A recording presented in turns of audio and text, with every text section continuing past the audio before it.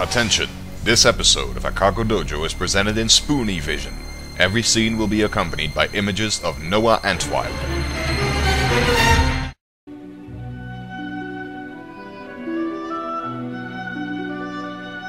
Pull the string! Pull the string!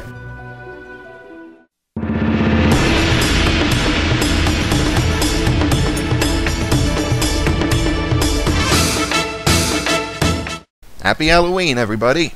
This is Amayirot Akago, bringing you randomness straight from my crazy little head. Now, I don't really celebrate Halloween myself, since it's not as widespread here as it is elsewhere, but I thought I'd get into the spirit of things all the same and do a themed review. But let's sit and think for a moment. What exactly is Halloween? Well, Halloween is of course the night when ghosts and goblins and demons and whatnot roam about and cause all sorts of spooky hijinks. But of course, it's all just in people's heads. Monsters were born from people's imagination, or more precisely, from their fear. And fear has been an integral emotion in human beings since the dawn of time. Fear warns us of impending danger, tells us when to run, but sometimes people can be afraid of some pretty weird things like clowns, or girls, or even vampires. But one of the most well-known and widespread fears is the fear of the dark. Now, the fear of the dark is basically just an extension of the fear of the unknown, because when it's dark, you don't know what you're going to run into. And so there's of course plenty of people who find the fear of the dark in itself to be rather irrational, because it's not the dark that people are afraid of, but it's the things that may or may not be in there. Which brings us to a little-known game on PC and PS1 called Heart of Darkness, which is basically next to nothing to do with the Joseph Conrad novel of the same name, but everything with the subject I discussed just now. But before I get into that, let me tell you about a man named Eric Chahi and his legacy. Back in the early 90s, French game designer Eric Chahi, working for Delphine Software, released Another World, or Out of This World for all you Yanks out there, following a rigorous development cycle of 2 years. While not a commercial success, the game gained a lot of praise for its unique minimalistic and cinematic style and outstanding animation. It told the tale of a young physicist named Lester Knight Chaikin, who was transported to a hostile alien world when lightning struck his laboratory while he was running a particle accelerator experiment. The game itself was a unique blend of 2D side-scrolling and adventure gaming elements reminiscent of Prince of Persia, as the player was constantly flung headlong into dangerous situations and had to rely on quick thinking and reaction in order to survive. It went on to become a cult classic and even inspired developers like Hideo Kojima, the man behind the Metal Gear franchise, and Fumito Ueda, the director of Ico. But as awesome as it was, there was still room for improvement. Chahi probably realized this, and thus left Delphine and started his own company, Amazing Studio, and got to work on Heart of Darkness, the development of which took triple the amount of time it took to make Another World, as delay followed delay on top of delay, before finally being released in 1998. When I first played the demo, my reaction was as follows. Mommy!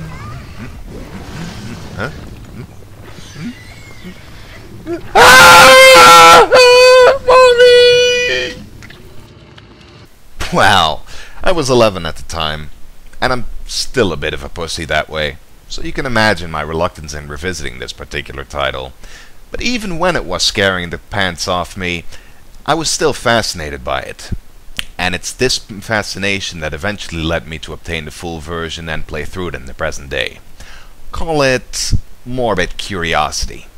The same thing that led me to try my hand at God knows how many shitty games and movies. And sooner or later will compel me to finally watch Dragon Ball Evolution as well. Quite pesky, that.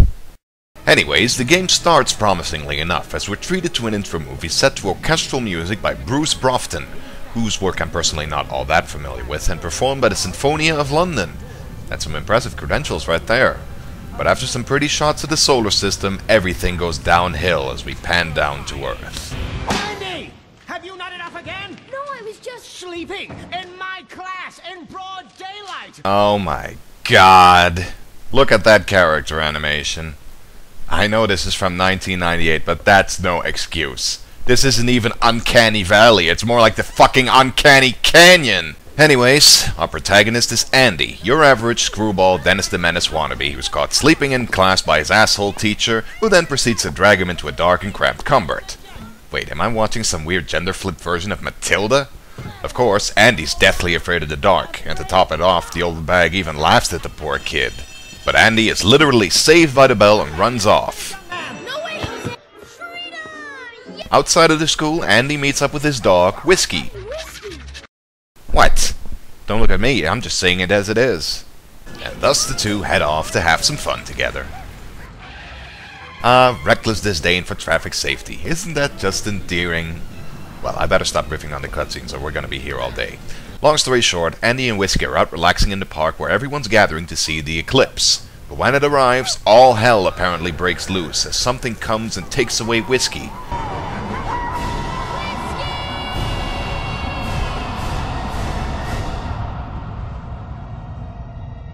After shedding a few manly tears, Andy runs off home and, in a manner that would make Rube Goldberg proud, enters his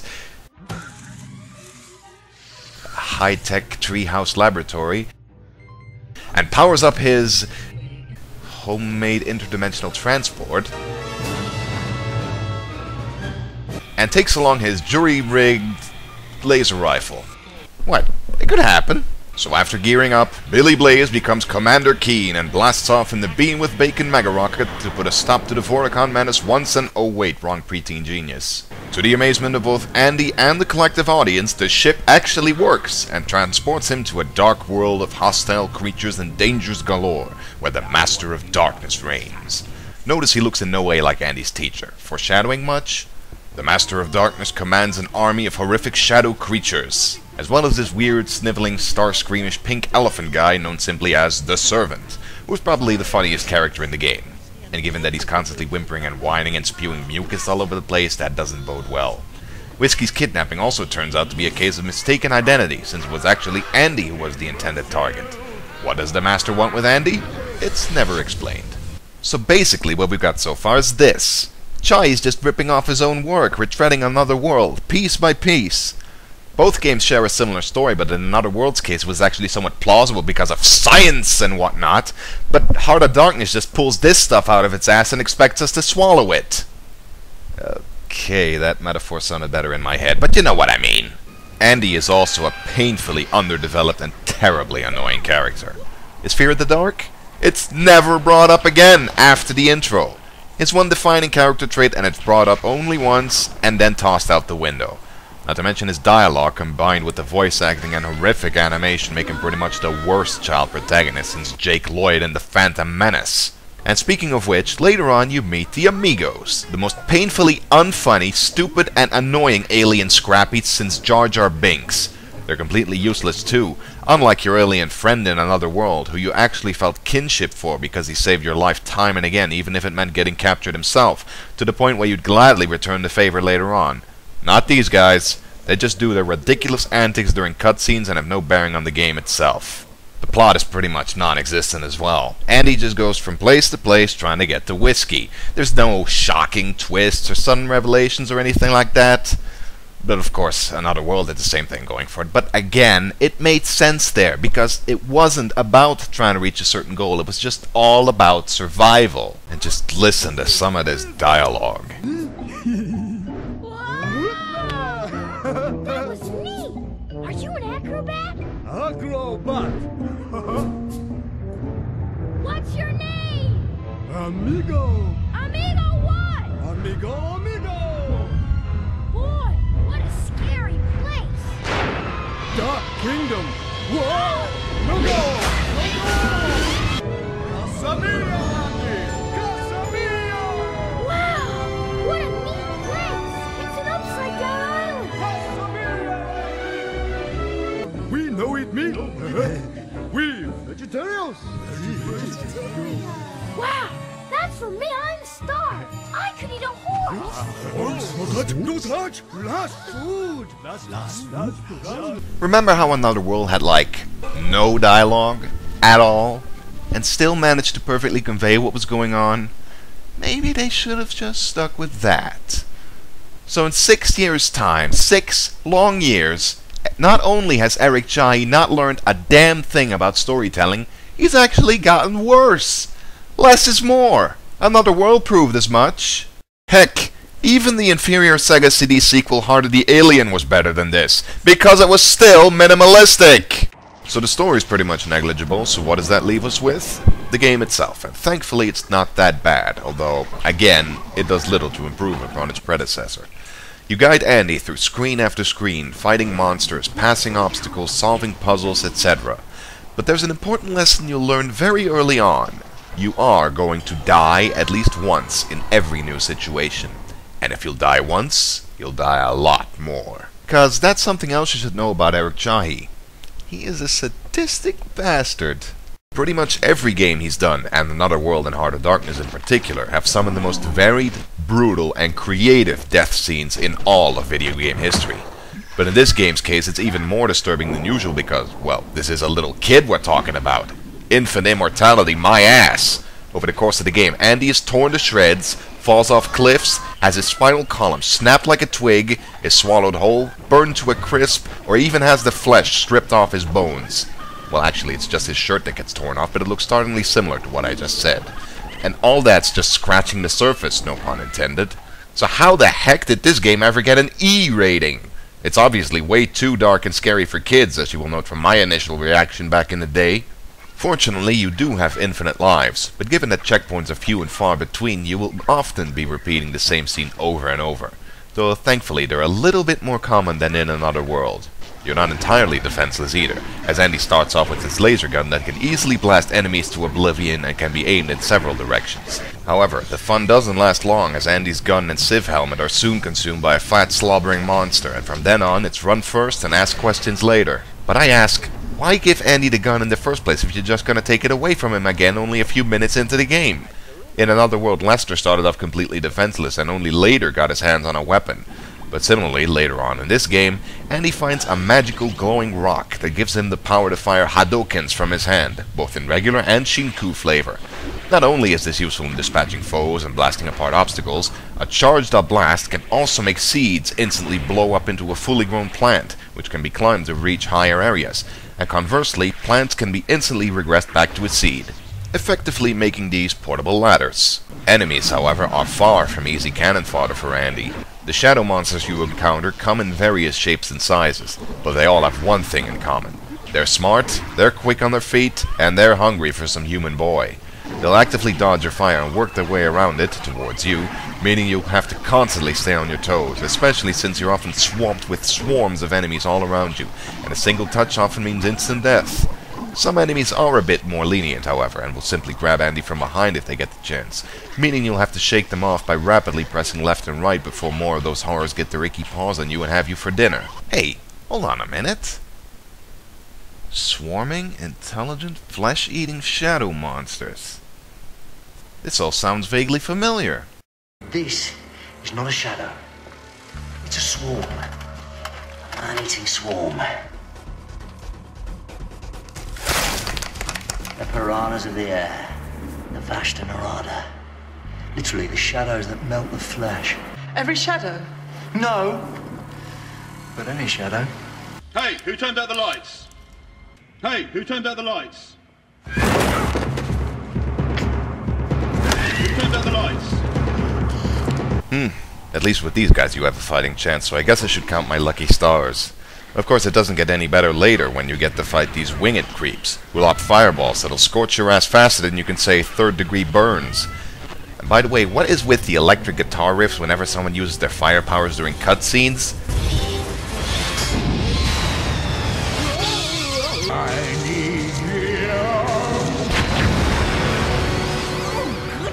The Forces of Darkness apparently are pretty fucking metal.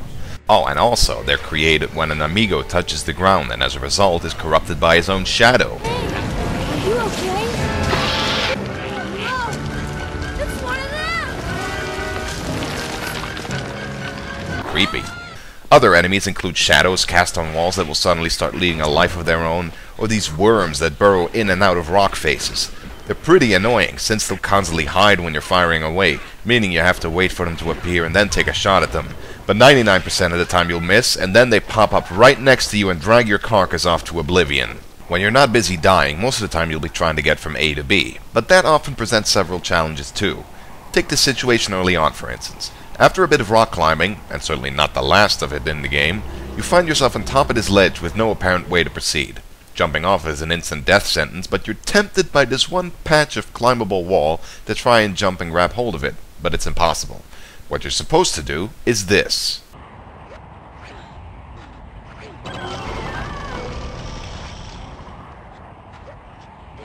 Okay, what the hell just happened? Yeah, this is what the game expects you to do. Jump on the ledge twice, after which the whole thing collapses and through some vines hanging around, Andy is hoisted up by some local dinosaur bones. How the fuck are you supposed to guess that? Oh, and when you get to the top after climbing some more, don't stand around too long, or else these bones that have apparently resisted gravity for so long will suddenly just go, oh fuck it, and succumb to its overpowering force. There's also scenes like these, where Andy has to push a rock attached to some complex system of pulleys to open a trapdoor on another screen. Problem is, however, you can't reach it. But walking to the edge of the chasm, Andy's shadow suddenly pushes the rock for him. Puzzle solved. This sort of lateral thinking would be an interesting gameplay element were it not for the fact that this is the only time in the entire game you have to do something like this. Running and jumping often present several problems too, as Andy has the unfortunate habit of reacting a second too late when you tell him to jump, and thus often plunges headfirst into swamps or ravines, especially since you'll often be running from one screen to the next, and by the time you realize you have to slow down, it's already too late. In addition, you'll sometimes come across situations where upon entering a new screen, you immediately run into a monster or lethal obstacle, and unless you already knew it was there, you have virtually no time to react and instantly die. What the hell kind of lame newbie trap is that? Oh, and let's not forget, it's the same damn thing that happened all too fucking often in Another World. What the hell was Chai doing all this time? Hibernating? All my bitching aside, however, what Heart of Darkness does succeed at is atmosphere. The gorgeous pre-rendered backgrounds, coupled with the moody ambient noises, does very well to evoke the feeling of desolation and solitude. Sadly, the musical score is only heard during cutscenes, and if you've been paying attention so far, you'll know I'm not too fond of those, so it feels kind of wasted on them. I would much rather have preferred some moody tunes during the actual game, but then again, it probably might have detracted from the atmosphere. Also, as you've seen throughout the review, the sprite-based animation is gorgeous, although it was already somewhat dated at the time. Nonetheless, it's one aspect of the game that's a definite step up from Another World and its rigid polygons. Sadly, however, the regular sprites clash horribly with several pre-rendered characters that you encounter later on, to say nothing of the terrible, terrible cutscenes.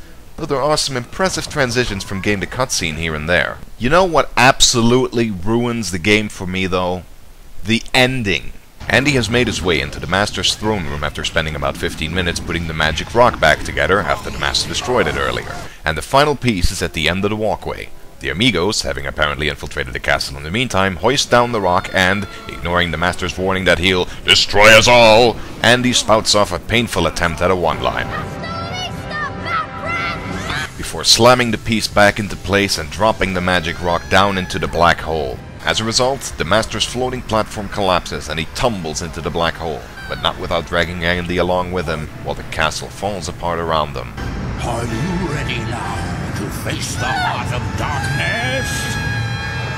Title drop! So yeah, we now find ourselves in the Heart of Darkness itself, which is quite spooky and all, as you're trapped in an inky black void with several eerie eyes staring at you. Andy's gun apparently got broken in the fall, as you're forced to resort to using it as a club against the creatures you face down here. Once you've ran around a bit and clobbered a few monsters, however, a sliver of light suddenly appears and the final cutscene kicks in.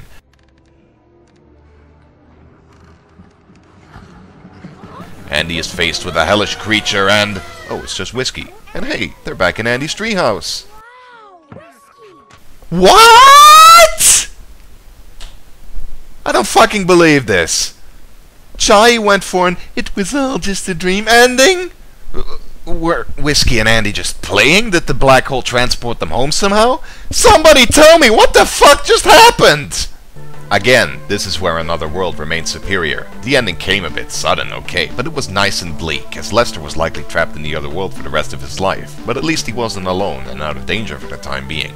But here, they just suddenly give us this sickeningly Disney-style "they all lived happily ever after" ending. Andy goes to bed, he's not afraid of the dark anymore, and a story. That's weak. Oh, but Chai even has the balls to give us an "or is it?" after this, as we see the Amigos collecting bits of Andy's spaceship. And that's it. The only other thing that follows, aside from the end credits, is the cutscene of Andy falling into the black hole, only this time in 3D. Yes, apparently the original release of the game came with a pair of red and blue 3D glasses, but since my copy of the game doesn't have them, I can't vouch for how good the effect is. And it's not much in the way of a reward either. So, that's Heart of Darkness for you. Despite its lengthy development period, it utterly fails to meet the standards set by its predecessor, but nonetheless, it is still an entertaining game in its own right if you can look past its flaws, or if you're simply a glutton for punishment and like to experience dying over and over and over and over again. It helps if you're a sadist too. I'm Amayirot Akago, and we'll be seeing each other out there some... Hey, who turned out the lights?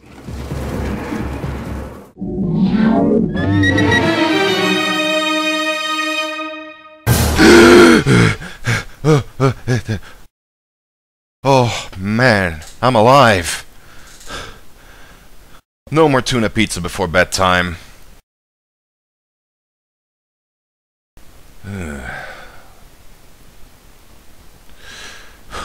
What? What? No! Ah! Ah!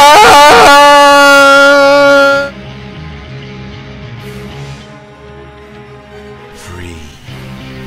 Free.